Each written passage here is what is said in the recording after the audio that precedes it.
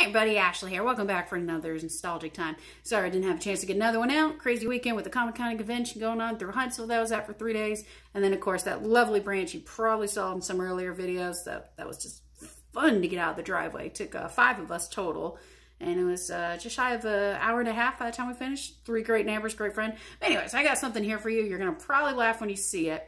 And this one we actually had back between the ages of like 7 and 10, I remember. And it got stored away in a box for quite a while. And then I was digging around through some boxes again the other day, and I stumbled across this. Da, da, da, da. That's right. The 110 film for Kodak. 24 exposure. We used up the whole thing, and it got tossed in a box, and we just forgot to take it to get it processed. So people are probably like, are you going to be able to get this thing processed? I actually found some places that do.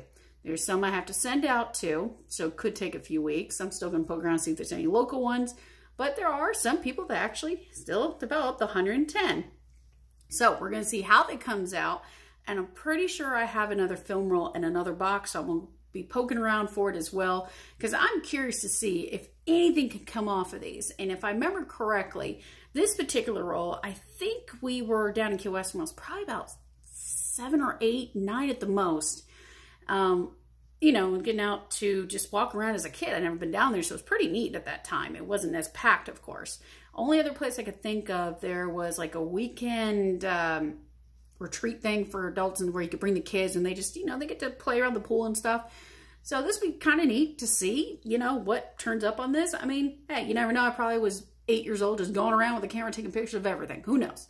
So I will get it turned in, and we'll find out in a couple of weeks what is on this lovely 110 roll right here. We'll get processed. So for something over 25 years ago, I can't wait to see if we get some.